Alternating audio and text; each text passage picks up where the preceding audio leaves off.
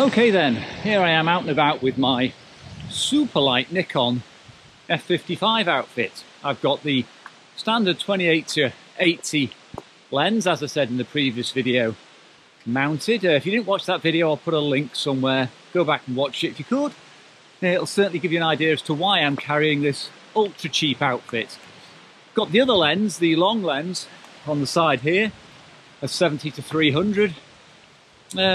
Got a little clamp on my my pole just to give me a bit of stabilisation, a bit of a monopod.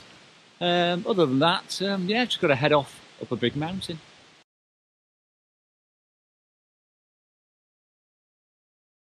Now today's forecast is pretty dull. It is going to be raining at some point, so I had the usual decision as to what to rate the film at. Now I'm not going to rate it at 1600 because there's a bit of bright sky up there, and pushing it, that sky's going to be it's going to be a little bit blocked up, I think, a bit bright. So I've gone for 800, and we're going to develop this in Ilford's microfen, which gives a gentle push anyway to about sort of 650 normally, so 800's nothing for it. Not really too sure though whether that's going to be enough for the long lens.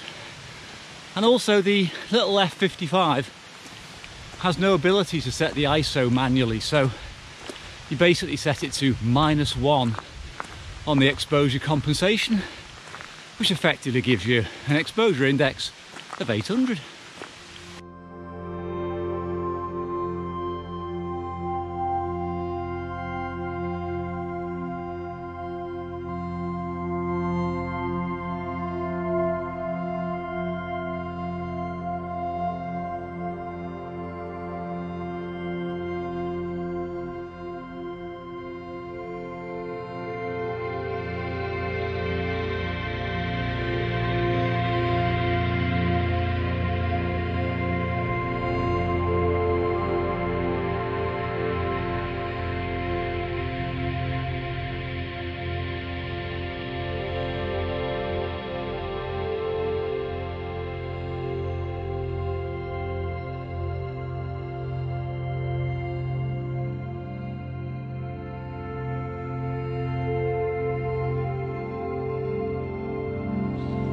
Well, the little monopod, the walking stick, certainly came in very handy there for that long shot you can see behind me of some amazing light over the top of the mountains.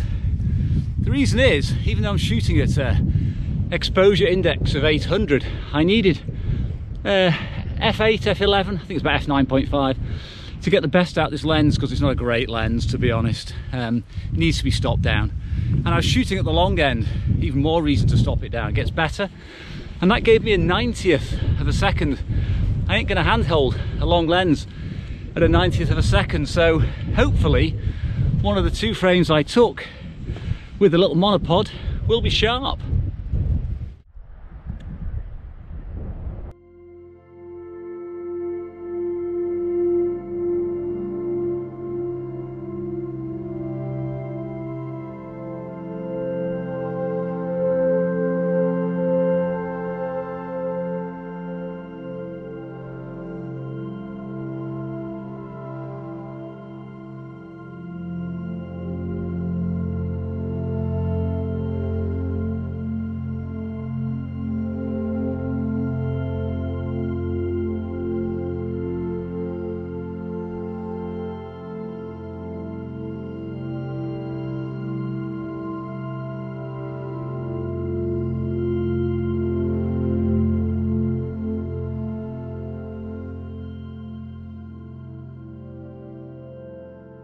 I'm just taking a bit of shelter from the wind because I'm going to get absolutely blasted in a minute when I get to the summit of Moyle Bog. And just one other thing, I'm not using a yellow filter at the moment on either of these lenses, and the reason is that the light is very, very flat. There is a little bit of tiny bit of blue maybe in there, but I need the speed. The speed is more important. I want to be able to shoot at f8, f11, so I'd rather sacrifice possibly a little bit of contrast for the stability of hand holding. But we'll see as it goes on the day. If it gets a bit brighter, the filters will come out.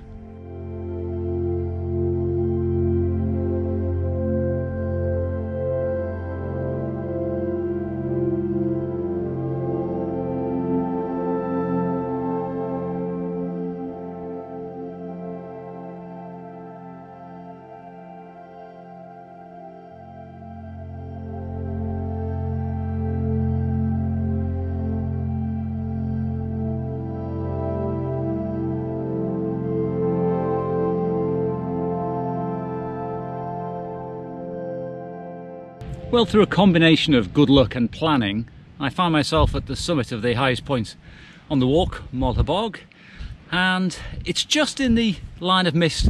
I'm just sort of catching some low cloud, thankfully, so I have got views. Had I chosen one of the bigger mountains, maybe over in the main area around Snowdon or sort of Molshabod, yeah, I'd have been up in the clouds, I wouldn't have seen a thing, so it's worked out quite well. The next two peaks in this little ridge of 3 are lower, so I'm going to get good views, and I've still got dramatic cloud. So yes, once I come down off here, hopefully I'll get some lovely shots of the distant peaks.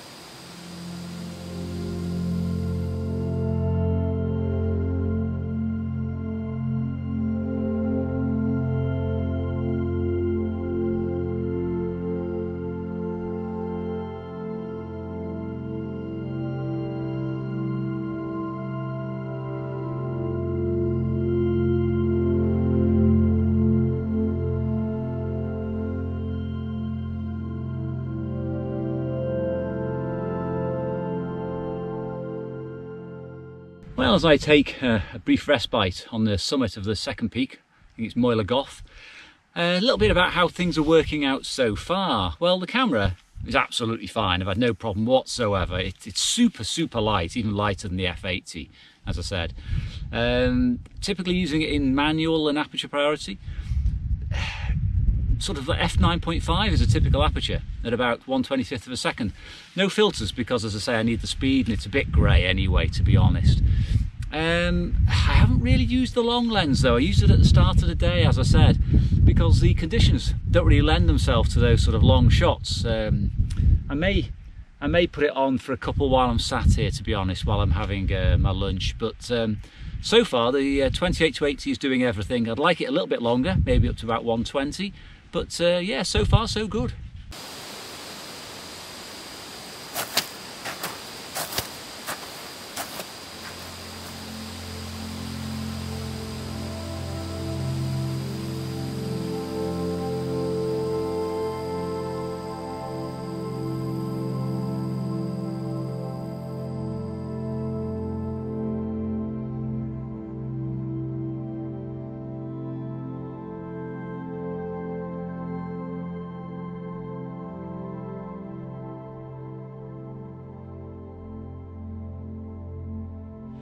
Well, I think I'm pretty much done for the day. I have a few frames left on the roll, just in case something amazing appears before I get back to the car.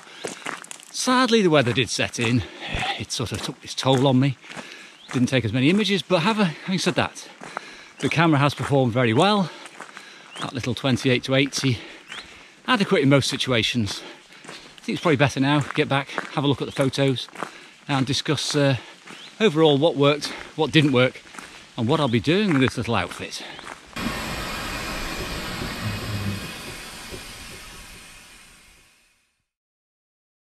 So the little F55 outfit in all its silver glory, how did I think it coped? Well, first off, a bit of an elephant in the room. You'll have noticed on the first couple of long shot images with the long lens, they were blurred.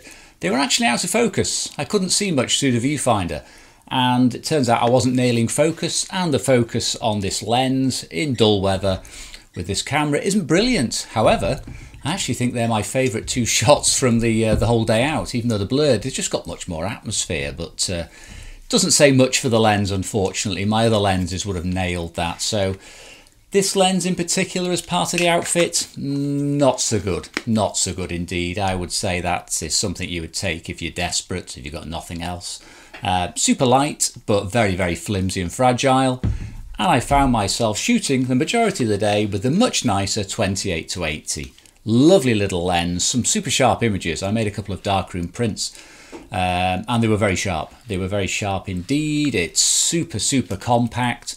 And I was very pleased with it overall. Very pleased. It's a very nice little outfit to shoot with. So, is it going to replace any of my other cameras? Well, the answer is no. But what it is going to do is it's going to come along, probably with the body only, as it normally does, by the way, in a little pouch which sits in my rucksack as a spare camera. Now the reason being, as I said before, it weighs nothing. It's plastic. You know, it will bounce if you drop it. Yeah, I actually love it. I think it's a brilliant little bit of kit. It's sort of standby, perfect as a backup camera for me on my walks for my F80 or maybe an F100. So overall, I'd say it's a good value little outfit. You know, long lens notwithstanding. But I would definitely recommend, if you are starting out in film photography or you are keen to experiment with lightweight gear and go up mountains, and especially if you want very sharp shots, by the way, you know, get one of these 28 to 80s or the slightly longer 28 to 100, just as good. Super light, super cheap, super good. Yeah, highly recommended. So thanks as ever for watching, and I'll see you soon.